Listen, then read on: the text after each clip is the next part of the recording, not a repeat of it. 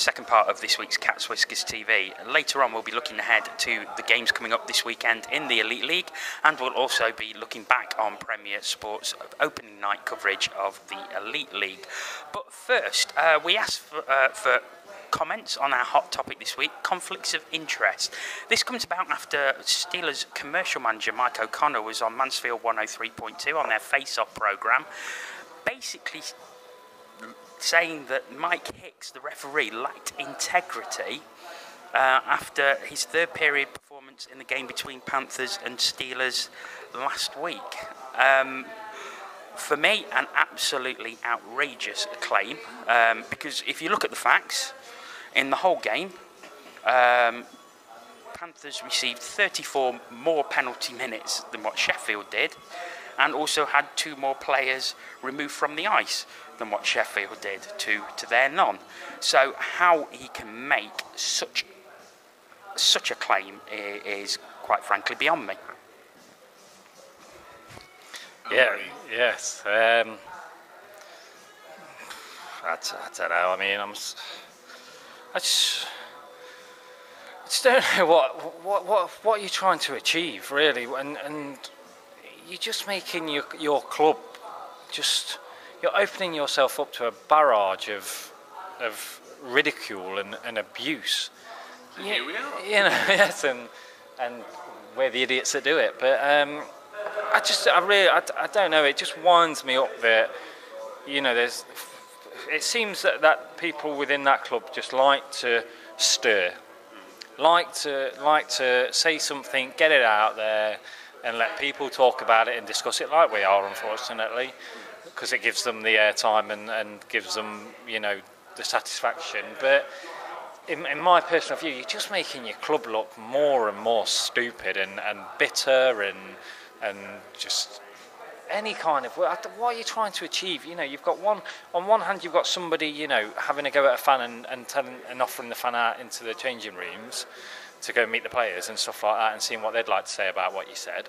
And then you've got, you know, another member of staff basically saying that because of a ref, you know, private company does shirt supply for one team in particular, he shouldn't ref that team. I mean, just what are you literally trying to achieve? You can't talk. First of all, you know, we all have a go at referees, but I mean, from my point of view, you know, as a league, you got to be punishing these people. They can't be saying you can't come out and you can have your opinion, which is fair enough, right? But too many people, when you hit a nerve on these people that are employed within teams and as part of leagues, or, you know, are involved, you know, actually involved in ice hockey, when you touch a nerve, they do not like it. So you're not entitled to your opinion because your opinion's wrong. That's what they'll say. They'll say you're entitled. Well, yeah, but you're saying rubbish. So just telling you the facts or whatever. Well, hang on. You can't say that and then, you know, act the way that you are. And I just think, you know, as a league, really, it just brings the league into just poor ridicule. You know, when we talk about that a team has gone out to a European competition and, you know, tried to put a show on for the Elite League as a whole, and then you come back and you've got somebody from a club just making ridiculous. I mean, if I was the referee in question, I'd turn around and just refuse to have anything to do with that club ever again. Because why should I? Because whatever I do now is going to be spotlighted. We seem to be seeing more and more of these attacks from within clubs to officials of the league, and yet nothing is done about it. Is it about time there were now some stringent punishments for making these sorts of allegations? One word answer? Yes. Yeah, I mean, Aaron, as ever, has stolen most of my thunder. But I'll just ask one question. What's the difference between the events we had a few weeks ago, where I think it was Conboy, it usually was, manhandled a referee? What's the difference between that and what Mike O'Connor's done? He's basically said that Hicks is bent. Yeah, you know, he's you know, I mean, not even in private as well. He's put it on in public. Allegedly. Well, no, he has. He said that. He said it. Yeah. You know, and Well, he's called into question his integrity. yeah, and it's you just can't be doing that. You know, the league has got to back the officials. I mean, we'll get onto these conflicts of interests in the sport in a minute, I guess. But you know, I think they're almost two separate issues here. There's the immediate one of what O'Connor has said and why, and there's the conflicts of interest. But I mean, why has he said it? Well, you know, is it because he thinks that he can? You know, is he trying to influence? Is he trying to influence whoever assigns the officials? Is he trying to influence Hicks so that, you know, next time, rightly or wrongly, he thinks that if he puts a bit of pressure on now, Hicks will buckle? But I think it was when Nico... No, I don't think he will either. But I think it was when Nico Toman was in charge. I mean, that's years ago, I know. But, you know, you complained about a referee to him, you suddenly find you got him week in, week out. That's how you do it. Well, we got a couple of tweets in about this very issue. Scooby from All, our old mate, he says he basically puts it down to trying to deflect from a poor performance, and then a hashtag trying to do a Ferguson. I mean, he could be, but Clam Fan Doug, our old mate, he also said biggest load of bull I ever heard, which and he watches the show regularly. There's a lot of bull. So, it was widely derided, and I noticed a view from the bridge were very quick to pick up on that piece of footage from Mansfield 103.2 and basically put it out all over Twitter, because I think it deserves to be out there. The truth. This is the old phrase: the truth will out, and you go out there, you say these things. You should then be prepared for the fallout from it. Can you imagine the fallout if then, say, Corey Nielsen or Gary Moran or Rick Strachan turned around and said, yeah, he said those things about a club, but nothing will get done about it because Tony Smith, the Sheffield Steelers owner, is chairman of the Elite League. There'd be meltdown. Right, there's one word that I will use: class. Right?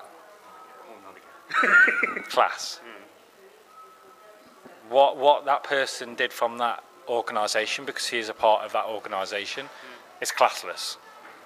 Do you honestly think anybody from the Panthers would do that? Not for a second. There you go. It's a different class. It's a different way of operating. I'm not being funny, but that team are obviously, in that organisation, are obviously happy for members of their staff to go out there, say what they feel, say what they like, and as an organisation they just take it, or or whatever. The organisation that we support have a completely different, and I know which side I'd rather be supporting. Put it that way. They're happy to do it because they always get away with it, and all of a sudden we're stood here talking about them. Yeah. We're stood here talking about officials arguing with fans on Twitter. They seem to work on the old adage that there is no bad publicity. Yeah. But 2 words for you: black eyes. Yeah, it got them all over the world. Yeah, it got them all over the world because people were laughing at them. That's not good. I mean, of course, fans talk about this sort of thing all the time. I mean, there was enough accusations flown at Andy Carson when he was refereeing about refereeing Sheffield games, but that only came from the fans. Yeah, never came from the club itself. And fans will talk about that because that's what fans do. Yeah. But for that sort of thing to come from a club official, I think is disgraceful. Quite frankly, if that happened in any other sport, right? So let's say football, for example. If a manager or any member of staff came out and said that about a referee. Use Howard Webb, for example. He obviously often gets called the Man United fan, but by fans. Never by an official, because what would happen? They'd get brought to the FA and they'd get fined and they'd get a touchline ban or whatever. But unfortunately, in our league, there is no such You know, there is no board. There is no, you know, sort of board where they review this part of disciplinary, or, you know, there's not that measure in things. So it's an open market. You know, say what you want, and of course, it's a minority sport as well. It's a small world. You know, there's not there's not that many people around it. And of course, random pish makes a very, very good point. Loads of conflicts in our sport, but it's a minority sport, so expected.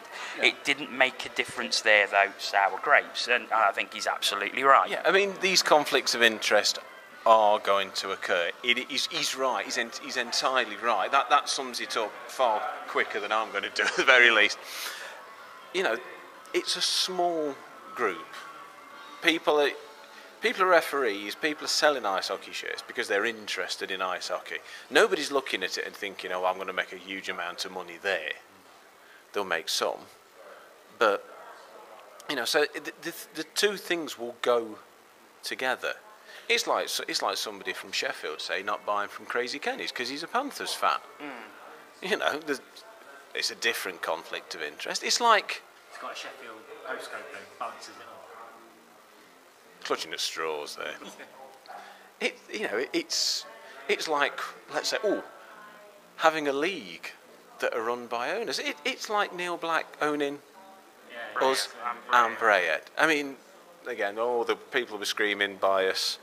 He runs them as two very, very separate companies. But it is the same. And, you know, when Coventry owned Hull for a season, 2 seasons, it's as much, I think, about perception as it is actual fact. It's like when we got Carson refereeing Panthers games. You know, it's like, you know, he was, whether he was any more or less fair didn't actually matter. It was it's Carson, he hates us, that's his fault. But it's exactly as Owen says as well. It's when it makes that step from the fans to the club. You name me another sport where the comments that we've seen this week and any number of times in the past would be allowed. They wouldn't be allowed in football. They wouldn't be allowed in any sport. I was desperately clutching for a cricket. Yeah. You can name any sport. Well, look what's happened in cricket, where Michael Clark has said to Jimmy Anderson, I'm going to break your arm. Yeah. It was picked up by the stunt camera, loses 20% of his match fee instantly. Yeah. And that's the sort of thing we need. And not that there's that sort of money floating around British ice hockey, but there's got to be some sort of punishment. Right, yeah, but yes, it's a minority sport and all that lot, so yes, there are but that doesn't stop you from having rules and regulations and setting an example. Whether you're a multi-billion... from within the club. Yeah. Whether you're a multi-billion sport or whether you're, only getting in 100 grand, it doesn't matter. It's about having a standard as a league. And everybody's got to go into that standard. But just quickly on the Andy Carson thing, I'm pretty sure that he was defended by somebody within the Sheffield Steelers saying that no, he wasn't a season ticket holder and all that lot. So they were very quick to defend and put that out there when somebody was having a go at them sort of thing. But then when it's a member of their organisation doing the putting it out there, it's totally different, isn't it? But I mean, will anything come of it? I don't know. You'll never see. But the thing is that you're attacking one individual. You're not attacking a group, a team, an organisation, players. As numerous people. You're attacking one person that gets enough grief as it is, and will probably not be given the chance to defend himself or say anything in reply. Because knowing our luck, he'll probably get fined. Because you don't say anything. It's just pathetic. If he does come out and defend himself, then he's, there'll be people out there who are saying he's in the wrong because he's risen to it. He shouldn't rise to it, and no, he shouldn't. But then again, he shouldn't have to put up with it in the first place. Not. Yeah, No, I think we'll wrap this up though. Give the final word. Bit of a light-hearted look. Final word to Tina Taylor, who says that with how late Panthers shirts were this year, Hicks should be given as a penalty shot every year. So think on, Mike. going to review Premier Sports live Elite League coverage from Saturday night, where the Blaze took on the Giants. I watched the coverage back on Sunday because I recorded it. I was very, very impressed. I actually liked the way that they had the highlights on first before the game. So they actually covered all the previous week's goals and highlights, then went into the game. Thought Ben Olsen was an excellent summariser, co-commentator. I was really impressed with Aaron Murphy as the commentator. He sort of seemed to bring a sort of fresh outlook to the commentary and to the game. I liked his enthusiasm as well. Not too keen on him saying Premier Sports home of hockey every 5 minutes, but but you know, you've got to advertise it. You've got to advertise it. But overall, I was really impressed. I liked the fact that they used multiple camera angles on the game. Paul Wheeler was, of course, down by ringside. He was doing quite a few interviews. It was nice that they was using someone from Coventry itself to interview players and interview the coaches. So yeah, for me, overall very impressed. And I know you did manage to watch some of it. What did you think? Yeah, I mean, I was impressed with it, especially for a first time. I did think that they could do with a bigger desk, because you know these two blokes, you know, just sort of very like that together. And but I mean, if they're thinking of doing a spin-off show, I think they ought to give it to Ben Olsen's bow tie. That was work of art, that wasn't. Yeah. But I tell you what the best thing for me was. It was nice to see professionals having microphone problems. It was either that or all the way through that Mike Edner interview, the woman out the back hoovering.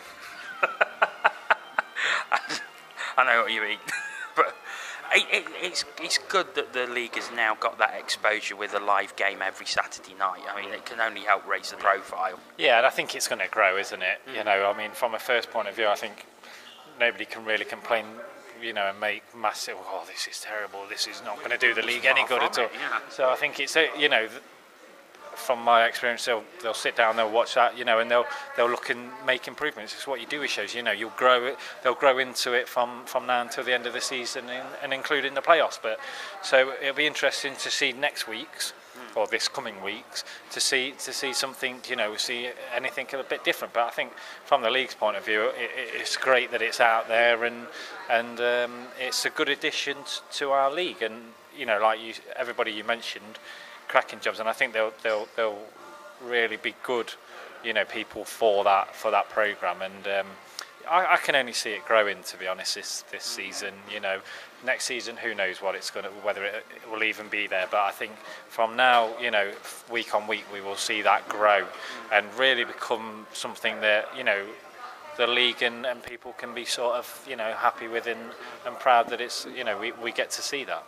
Of course, Panthers are on this week, so it's coming from the Big Blue tent with Cardiff against Panthers, which will be a 7 o'clock face-off, so that'll be live on Premier Sports. I think 6:30 the show starts with all the highlights from this week.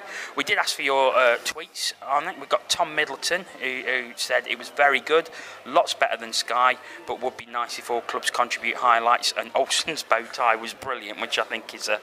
I think there were, to counter that, I think from what I've seen this afternoon, there were some issues with some of the clubs getting the footage to Premier Sport. So it's not all about the clubs not getting involved. Yeah, I think there's some issue. I think because the Panthers footage wasn't shown, but it's some issue to do with another broadcaster we won't mention in the issues of fairness.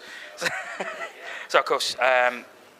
As we said, this Saturday night it will be Cardiff against the Panthers. And looking ahead to this weekend, seamless. We may as well start with Devils against the Panthers, and I suppose a lot will depend on how our injury situation is by the weekend. It will. I mean, again, we're going to be 2 players short anyway. Not the easiest, even the way they've been playing, not the easiest of places to go. Well, of course, they're going to have the momentum from a 4-point weekend as well. Yeah, so, well, I mean, it depends what we get on Wednesday night, I think, and, you know, what momentum we've got going into that. But it's winnable, but I think it'll be a struggle.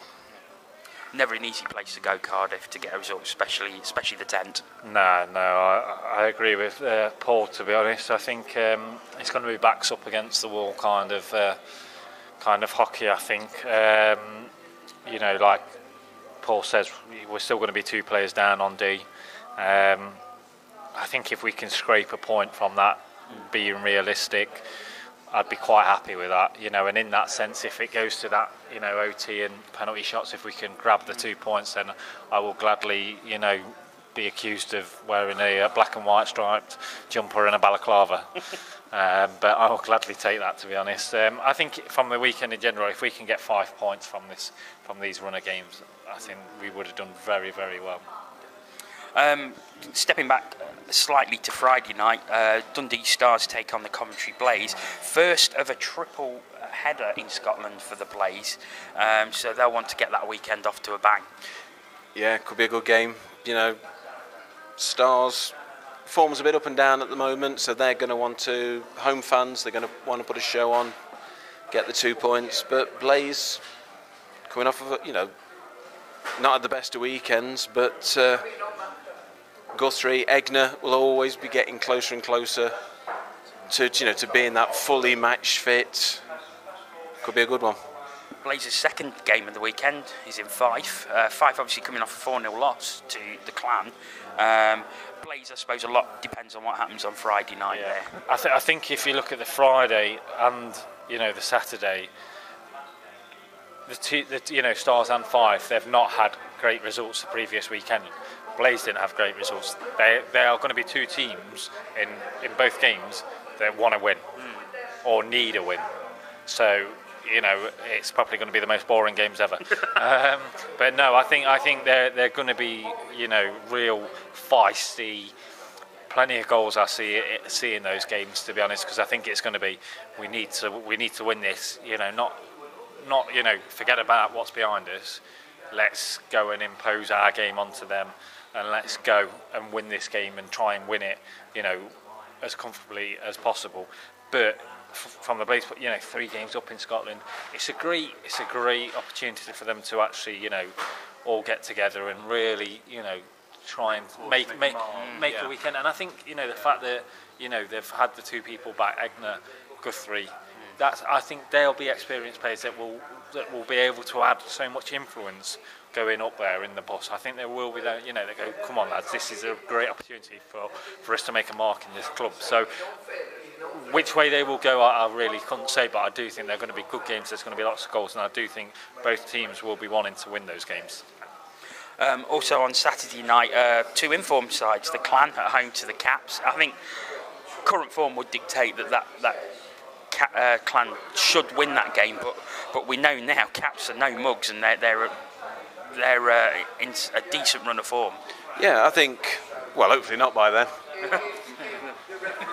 Yeah, I think Clan will win it, but I think Caps, they won't have it all their own way. Definitely. You know, Caps will give them the game, but I can't see anywhere beyond a home win, and the same for the other game you haven't mentioned, Saturday night. Home win. I'll go for home win for that one. I was just coming on to that, because final game is a Challenge Cup game, Hull against the Steelers. And very interesting, they've done their 5 days of discount, where the tickets go up by £1, but starting at £10 today, on Monday, and then go up by £1 up until Friday, where they're £15 on Friday. Judging by the comments I heard this morning, I know what their ploy is. They get them queuing up when it's £5, but they don't actually serve them to when it's only about £3. Because Sam was moaning. I did see it on Twitter, yeah. Yeah, bless him. Oh, poor little student. Well, yeah, he's a student. I mean, he ain't got anything better to do, let's be fair. Right, moving on to Sunday. And it's the reverse Panthers at home to the Devils, 4 o'clock face-off. And again, I suppose it depends very... Don't say it. What? Don't say what? That phrase. What phrase? We've played them, then they play us. Oh, well, I wasn't going to say home and home series, but you've... No, I was actually going to say a lot depends on what happens on Saturday night. I think that we're going to come out all guns blazing that game. I really do. I think you're going to, you know, we're going to have Henley, Tuka back. Yeah. Fingers crossed we might get some injuries back by then, you know. But I honestly do think, whatever the result on Saturday, I really do think the onus is really going to be on us, and I do think we are going to come out, and I think we will win that game.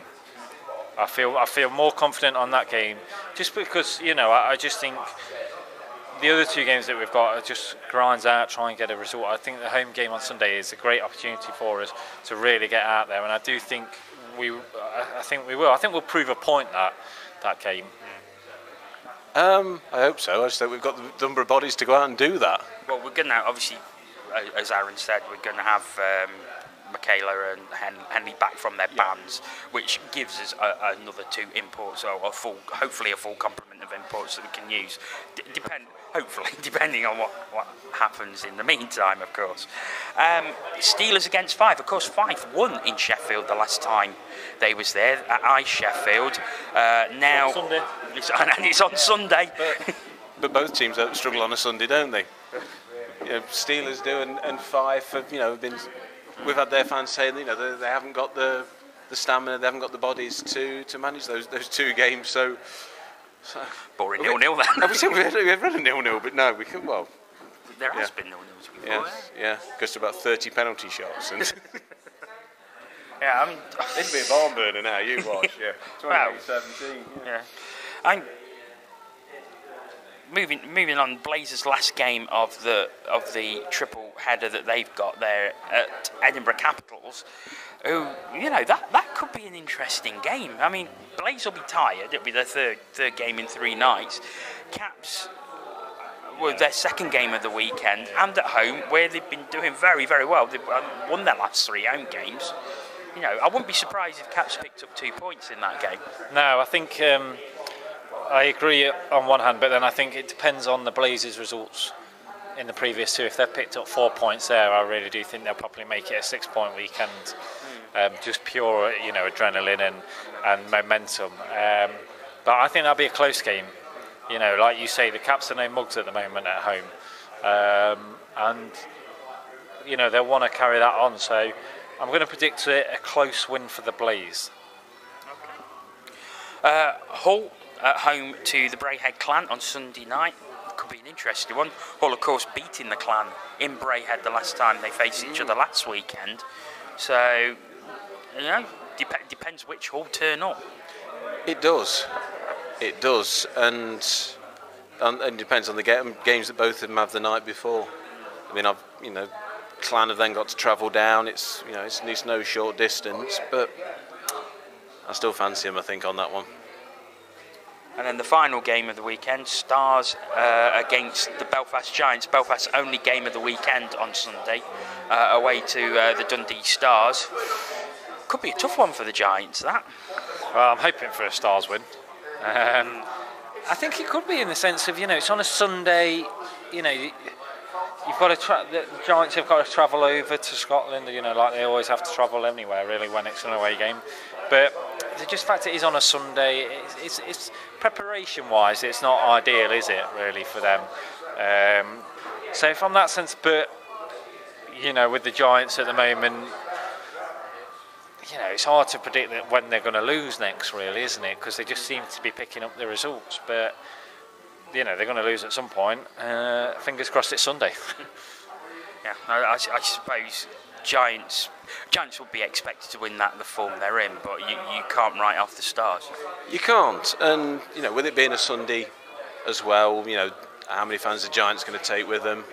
I mean, it's actually one, talking about travelling, it's probably one of their shorter journeys, but it's still a fair distance. You've got to fly, they've got to go on the ferry. How many fans they're going to take with them, and things like that do affect teams.